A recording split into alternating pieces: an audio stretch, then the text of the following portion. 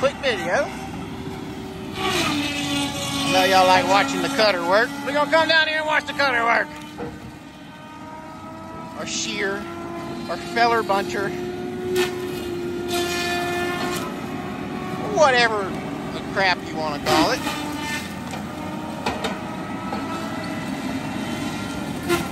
So, as y'all can kind of see and tell, behind him over there, man, that's a big old open area.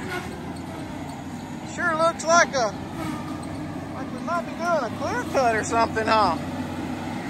Whoa! Because we are. Hell yeah, brother. So,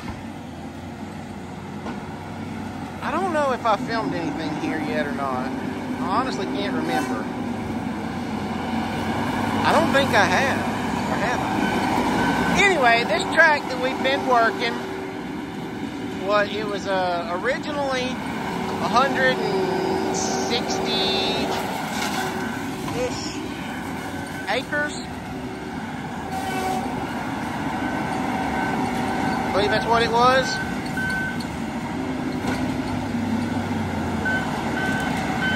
Up there, Mr. Brady. And it was originally started in 2000 and I think it was originally started in 2019. Maybe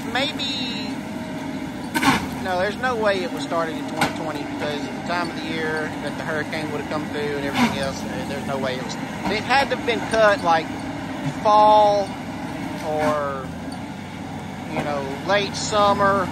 We usually get pretty dry down here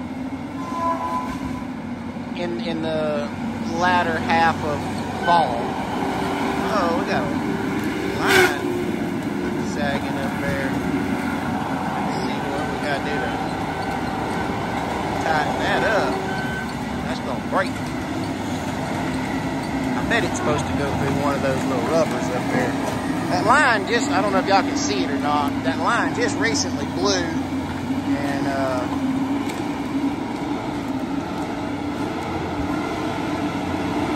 so I took it off, and I cut the bad spot out of it because I had plenty of line to make a new one.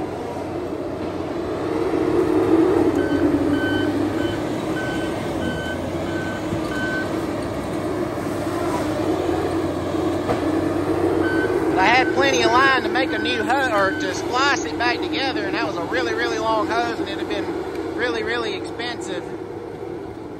So yeah, we got something with it. It's got to go. Y'all can see it hanging there underneath the chipping cylinder.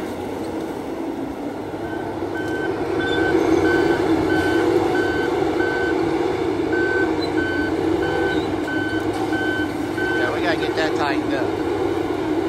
Anyway, back to the story on this track of timber here. We were, we didn't do all of it is a thinning, a first thinning, as y'all can see, coming back through here. This is just what he's cut today. Probably cut 6 acres or so. I think's what he's cut of it. But anyway, we were working 84 acres of this 160 acre block. The first 80 or so acres was cut in, would have had to have been the fall or later summer of 2019. This area that we're working in stays very, very wet typically, as y'all can still see in the ditches here. Like it's really dark, really black. There's actually water underneath that. I mean, and we're in a drought situation here, but it just stays really, really wet in this area. Like it's just some of the really lowest. I love that sound. Boom! Oh, did he get his truck? Nope. I thought he was gonna get his truck, but that piece flew out. Anyways, it just stays really, really wet. So you have about typically in a typical year, you have about I'd probably be thinking you might be stretching it on saying you got an 8-week window. I'd like to think you have a 4 to 6 week window to really get in here and work anything most years, and it's usually not because of the ground. You can typically work the ground. The roads are not what they need to be.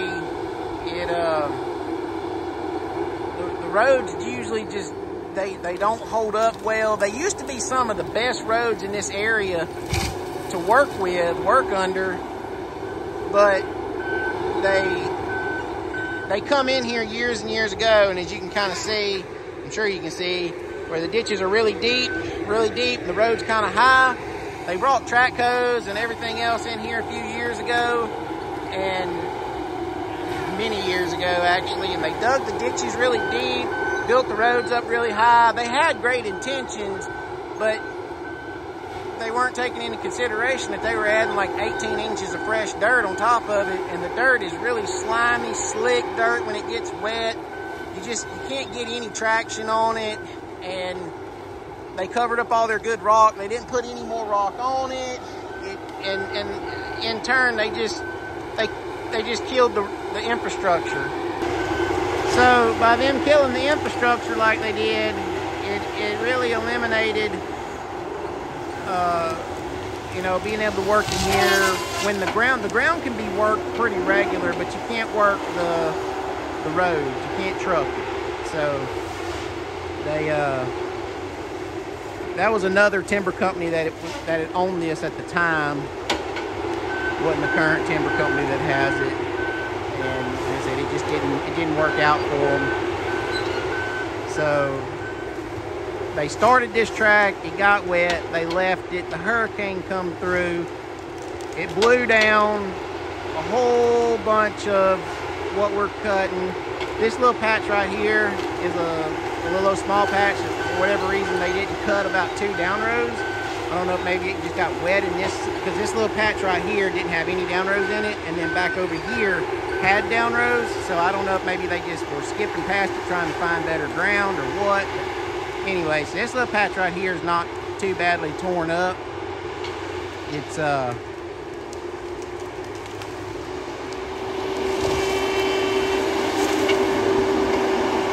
so we first thinned what they hadn't thinned already, salvaged that. It wasn't the best. It being an 18-year-old stand of slash first thinning, we should have made 2.5 loads to the acre, and I don't think we barely cleared a load and a half to the acre because of all the dead stuff, which is fine. It's good wood, so it's always nice to get to work good wood, whether it's a little bit to the acre or not. As long as you're clearing a load to the acre, that's kind of your profit margin in a thinning. Most of your clear cuts are looking for 4 and 5 loads to the acre. Most of your thinning operations are looking for a load and a half to the acre. A load's kind of like bare minimum. Load and a half is where you kind of start seeing some decent profit off of a track. So we're coming in here and following them. We thinned everything that needed to be thinned, and then the timber company has elected to go ahead and clear cut the remaining stand, and they're just going to replant it, and it'll be a separate 80-acre tract. So they'll, this winter or this end of this fall, they'll come in here, site prep it, everything else like that. This winter, more than likely, this will be added to their replant schedule, and it'll be replanted in 12 to so years. You'll see it look something like this. This here is about 12-year-old timber. This is actually a stand of loblolly. So in about 12 years or so, it'll be regrew and restarted, and we'll thin it. And I'd be lying if I told you we'd be in here at 12 years old. We'll probably be in here as wet as it stays, and the rotations that we're on. And if you do the math on years that were typically wet to typically dry, because everything goes in cycles. Everybody wants to hype climate change and all this other mess. That's a bunch of baloney, but our weather patterns goes in cycles, and right now we're in one of our dry cycles. So we're in here getting some of the wetter ground that you normally don't get to. That's so damn cool. And so realistically, it's probably gonna be 14, 15 years before we can get in here and first thin it. again. Who knows, by that time I may be retired or on to bigger, better things, you know, so who knows. But for now, we're gonna clear cut this. This is what's called a salvage clear cut. So basically, we're just coming in here and salvaging the remaining standing timber because the timber company elected that there's not enough residual timber standing to even just skip a second thin, let it stand till it's, most of our timber down here is clear cut between 32 and 34 years old. And just let it stand for that many years to make it to clear cut status, and then make it worth make it a profitable log stand for the timber company. They don't see that's in its future for this stand, so they're just gonna have us clear cut it while we're here, since we're a pulpwood crew and we have the majority of our pulpwood loads for the timber company. So we're gonna clear cut it, make our week off of this, and when we're done, like I said, they'll replant it, and so many more years it'll be re-thinned. But so right now we're just trying to salvage what is remaining to be standing. When we get into some of the worst areas of where it's really tore up and stuff, I'll do some more videos and explain and show y'all what I'm talking about. But it's we done a lot of this. We did, like, y'all, if y'all been around for a while, y'all know we done a lot of salvage clear cuts right after the hurricane, and there's still areas of the state down here where they're primarily still doing salvage clear cuts, where they know that the track is never going to make what needs to be made to make it profitable on the log. So they're just going ahead and cutting out what they can now, getting the chip and saw out of it, which there won't be any chip and saw come out of this, and then it'll be, you know, there's just thousands and thousands of acres down here that just got wiped out. I mean, it may not be completely flattened, but it's to the point of there's just thousands of acres down here that's just had to be cut and restarted and filed as a loss for the timber company. And for your smaller timber companies, it's a bad thing. So yeah, hopefully the sun's not killing the camera too bad there. I guess I could walk like this. But that wouldn't be too good for myself. Probably don't need to be doing that, but we'll stand like this and just do it. But so anyway, that's what we're doing. I'm actually got to go to a doctor's appointment this evening, so I'm kind of pressed on time here. So we're gonna go ahead and cut this video off. Hopefully y'all enjoyed that little bit of watching Brady right there. Make sure y'all go find us on TikTok, especially you like the our segments with slow motion and music, and if you just like sitting here watching the machines work, TikTok's not for you, Captain. So just giving you a fair warning up front. But if you like watching the cinematic video stuff, that as they like to label it, I highly encourage you to go find our TikTok. We got a lot of great content over there. You can also find Brady on TikTok. He's got a TikTok. I think it's either Brady Johnson, or I believe he's actually on there as the Woodwhacker Guy. So yeah, Brady's got a TikTok. He's had it for a while. Y'all can go find him over there. He's got a lot of good content as well. Like I said, I'm still going to keep doing the YouTube stuff. It's fun. I enjoy the YouTube. I enjoy TikTok as well. Just TikTok is a completely different animal. Like I can do things differently. The stuff that doesn't respond well on YouTube responds very well over there. And for whatever reason, I thoroughly enjoy doing some of the stuff that you can't do on YouTube, as far as using regular music and the slow motion and the really cool shots, just 20-second clips of something working. You know, things that just don't hit well on YouTube.